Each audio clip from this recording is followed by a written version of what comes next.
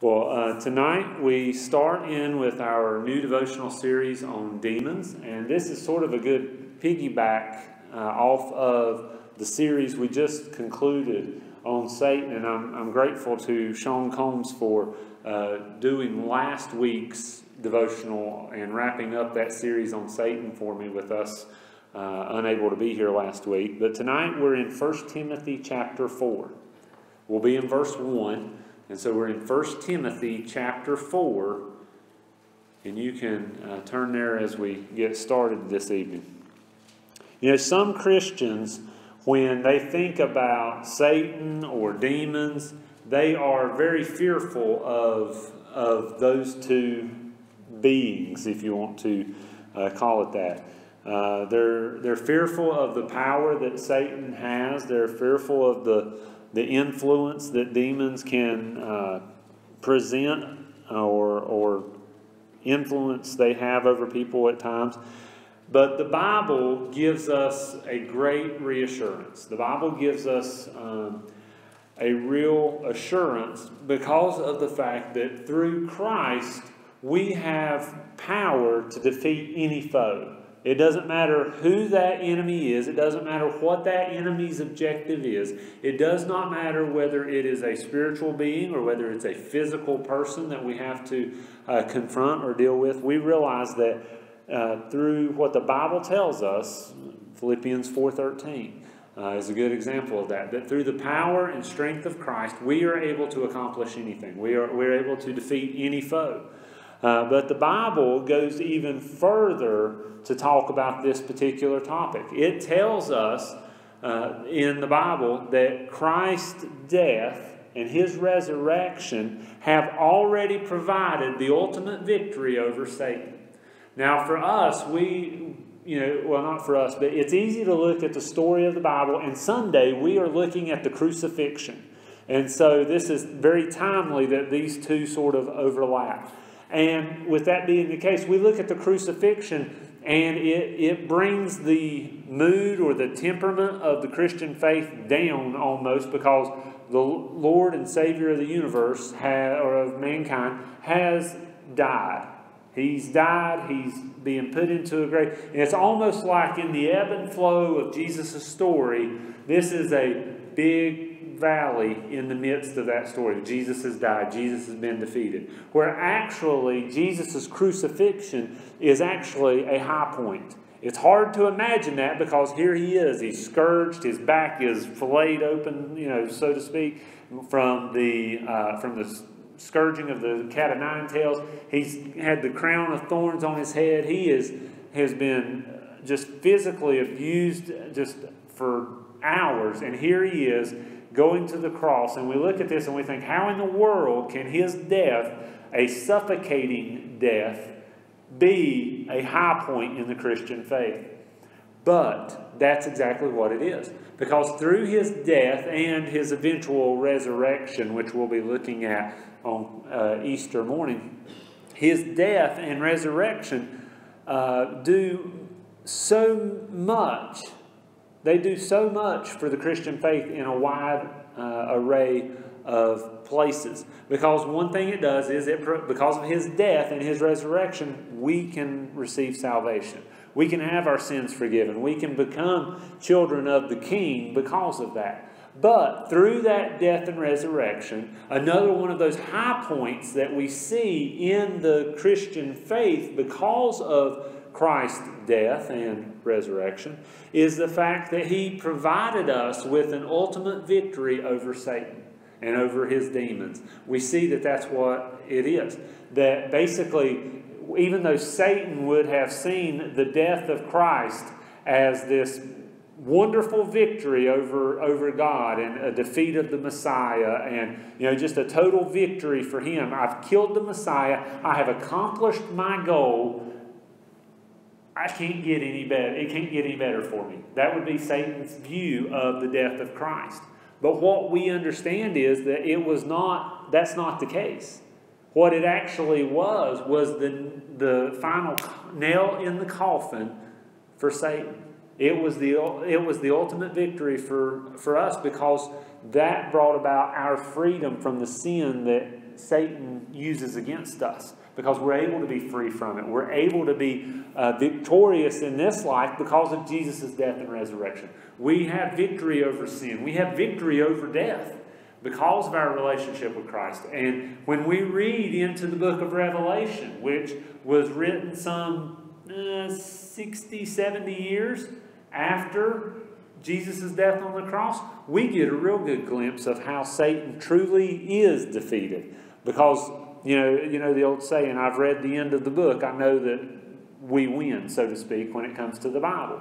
Well, when you read the book of Revelation, when you study it, you get a real good glimpse of how Jesus lays a hurting on Satan, so to speak, and how he defeats Satan, and how Satan is tossed into the lake of fire. And so Jesus' death, even though we look at it and the disciples were dismayed, they were heartbroken because their friend, their teacher, their Lord had died.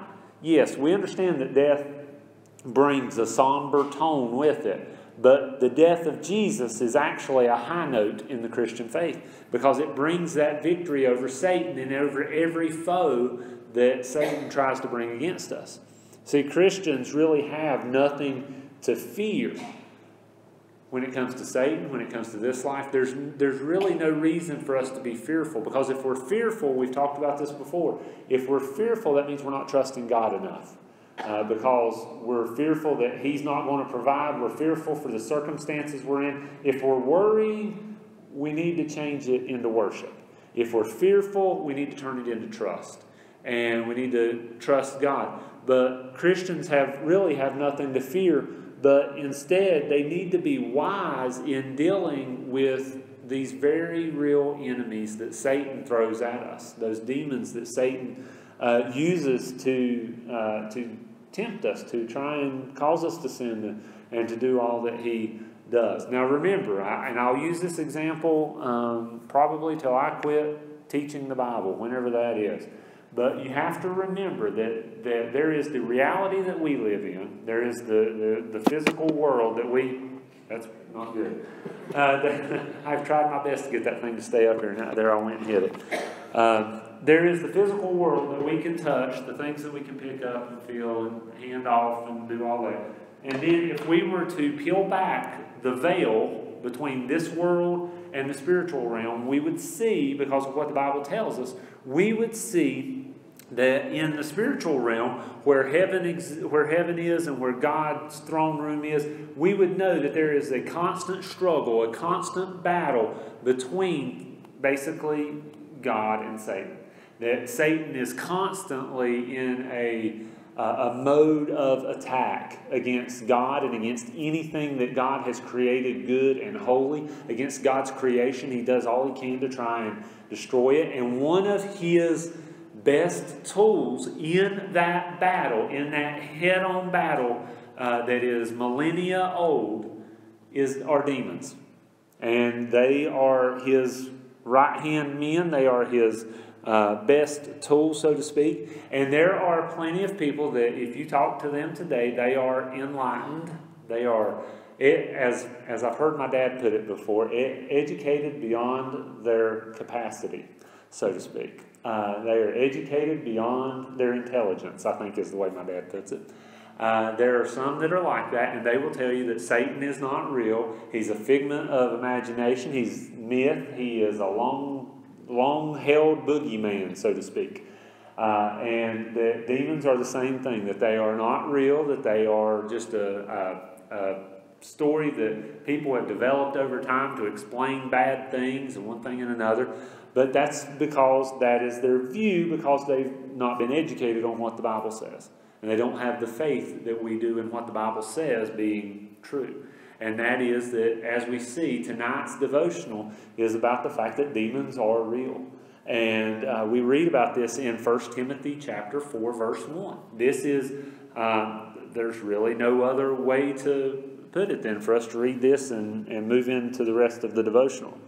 But it says there in 1 Timothy chapter 4, verse 1, it says, "Now the Spirit," talking about the Holy Spirit, "the Spirit expressly says that in latter times some will depart from the faith, giving heed to deceiving spirits and doctrines of demons.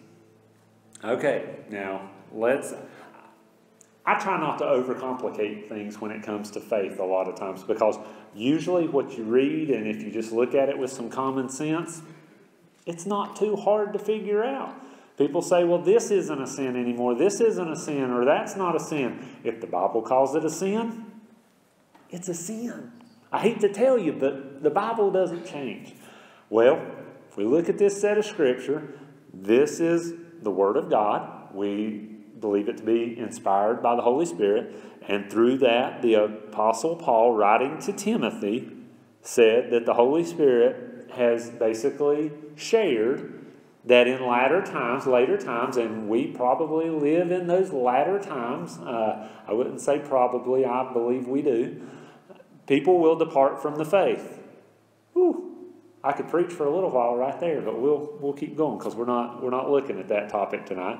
But then it says, giving heed. Part of the reason that they fall away from the faith, basically abandoning their faith, abandoning worship in the church, not being faithful and committed to the work of the church and to learning and growing in their own faith. We see that in plenty of churches around the world. It says that they will depart from the faith basically because they have given heed to deceiving spirits and doctrines of demons. Well, those doctrines of demons can be, it points out there, point blank, that there are demons and deceiving spirits, basically one and the same. But what we see is that they fall into the believing what the world says about sin and about other teachings, that it's, sin isn't sin, or whatever the case may be, that it's okay to do this or okay to do that because everybody else in the world, it seems like, is doing that. It's not the case, though. But what we see is that people are pulled away from their faith. Not necessarily the church, because the church is where we worship, but if you fall away from your faith, you're more than likely going to fall away in your church attendance, in your church participation, in your church activity as far as support and service and things like that, your opportunity to learn and grow and things like that. So we understand that faith, people are being pulled away from that because they're being deceived, because they're believing doctrines. That's another word for teachings. They're believing they believe teachings that are not from the Word of God. They believe that marriage is no longer a man and a woman. They believe that marriage is a woman and a woman, or a man and a man, or you don't even have to be married, you just live together, or whatever the case may be. There's lots of doctrines, teachings that are strictly out of the Bible that people are believing the doctrines of the world, or as they say here in 1 Timothy 4, doctrines of demons. You see, the Bible tells us that demons are a part of this whole hierarchy of evil that is headed up by Satan. That basically, here's something that if you've never heard me teach this before, I heard this before, and I try to remember to teach this from time to time. That basically, when you look at Satan and what Satan does, he is nothing more than a copycat. Satan duplicates. He's never the original. Okay, on anything that he does, he's a duplicator. He is a copier. He's a forger. He makes counterfeits, so to speak. And so what is he going to do when he leads a third of the angels in rebellion against God, and he's defeated and he's kicked out? Well, he's going to set himself up as the head honcho. Wait a minute. God's already the head honcho. And then he's going to have a hierarchy of demons. Wait a minute. What did God do with the angels? He has archangels. He has seraphim. He has cherubim. Wait a minute. So Satan is just copying everything that God does. And that's something that you can remember. But basically, he has this hierarchy. And like Satan, demons, though, are God created. That's something that you have to remember. Because as we just mentioned, that those demons were at one time angels. Now they're considered fallen angels, or demons, if you want to call them that. And basically, because they were created by God to serve Him, but they followed Satan in rebellion against God. And so that's something that we have to remember, is that Satan is not a creator. He's a destroyer. And one of the things that he does in duplicating God's hierarchy is he uses those that God created as well. They followed Satan out of heaven, so to speak, as he was tossed out because of his pride. But demons and Satan are now both adversaries of God and people, particularly Christians. But demons, when you read about them in the Scriptures, they are very real. And several times, particularly in either the New or the Old Testament, they're referred to as unclean spirits, which would make really good sense to us that those would be demons, because those that would be clean, those that would not have followed Satan in rebellion against God, would still be pure and holy, so to speak. But we see that reference in Luke chapter 4, and really, we see it in other places too, but really the demons are only interested in destroying us. That's their objective is the same as Satan's. It's to cause havoc in our lives, to draw us away from God, to try and destroy our faith. And you know what? I'll be very honest with you. As a pastor, I see it happening all the time. People giving in to those distractions and those temptations, and allowing Satan and his demons to do a really good job in their life.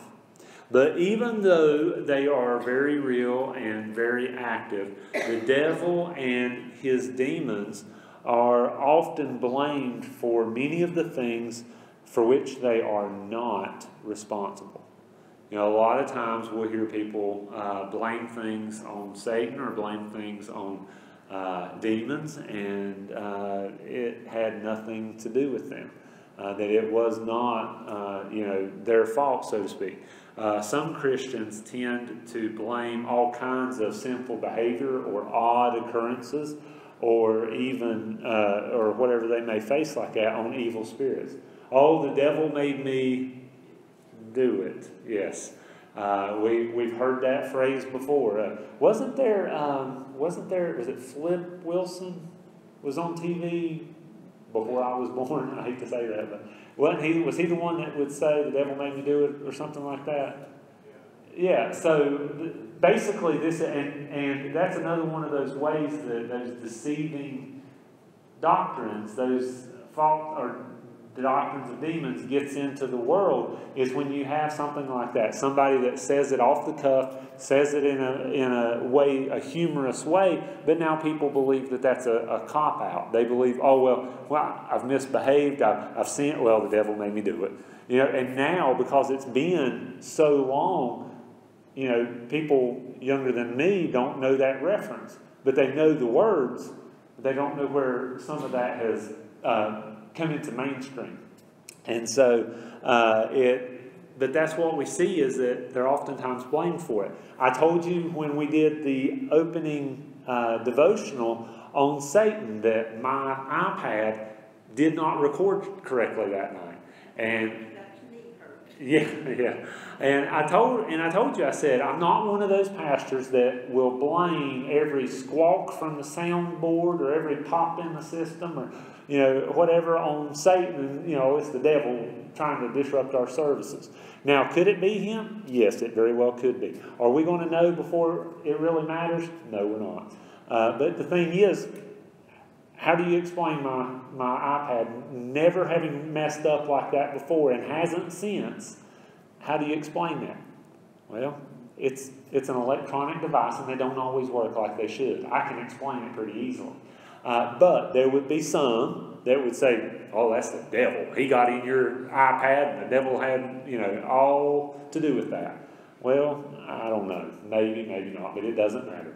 The thing is, we can't go around blaming Satan and his demons for every sin that we commit just because we've committed it. Even though Satan is a tempter and a liar and a deceiver, and him and his demons' main priority is to destroy us and to pull us away from our faith and to destroy our faith, even though that is their prime objective in their world, what we have to understand is that much of what we deal with in this life, particularly in the sins that we commit, those sins are based more in our sinful nature, our sinful behavior, than it is Satan getting another gold star for being successful. Yes, he is going to tempt us. Yes, he is going to, him and his demons are going to do all they can to take our focus off of God and put it on this earth. Yes, they're going to do everything that they can, but just because they do that and try that doesn't mean that every choice we make, notice how I said that, every choice we make that results in us sinning isn't Satan's fault. Ultimately, this is a lesson that evidently they don't teach in school anymore. It's called responsibility. Because I could talk to both of my boys about one thing. I didn't do it. Oh, it was my brother. Oh, no, I didn't do that.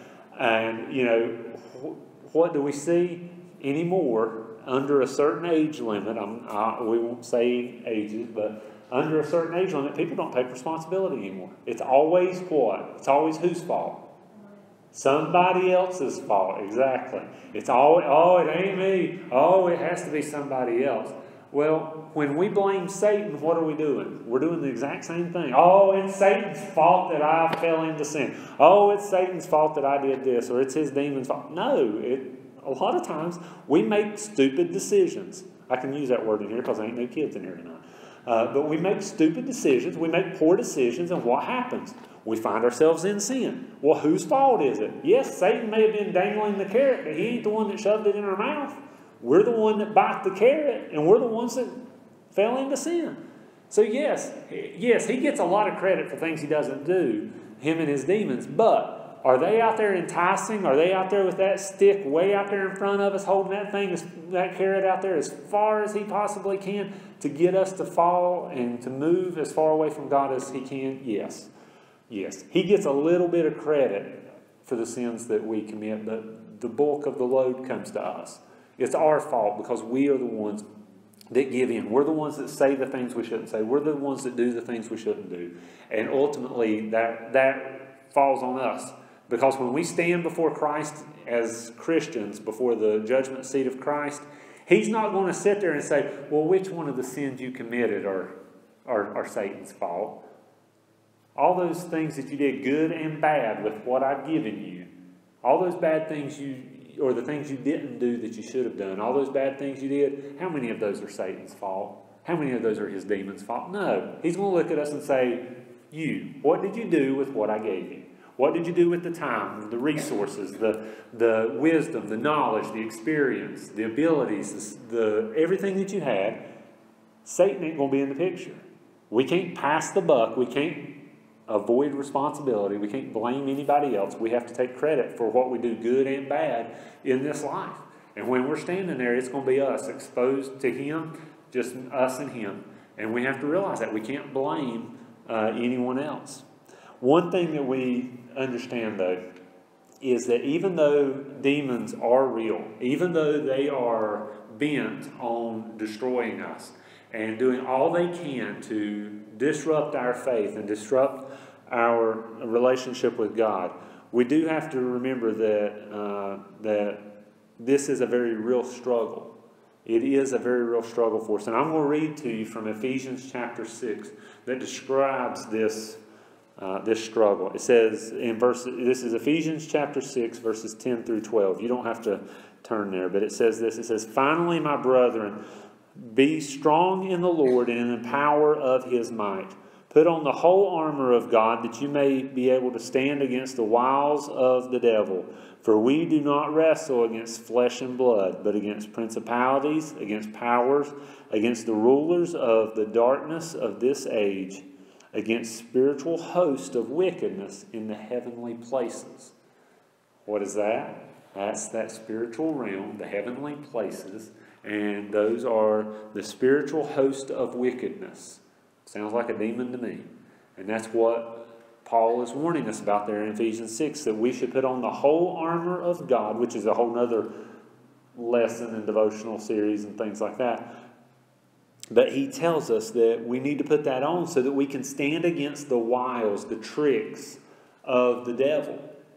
Because we don't wrestle against flesh and blood. It would be easy for us if we could see him coming. It would be easy for us if we could lay our hands on him, so to speak. And if we laid our hands on him, it's easy for us to it would be easier for us to battle against him and to struggle against him. But like Paul says, we don't wrestle against flesh and blood. We don't wrestle against something tangible that we can lay our hands on.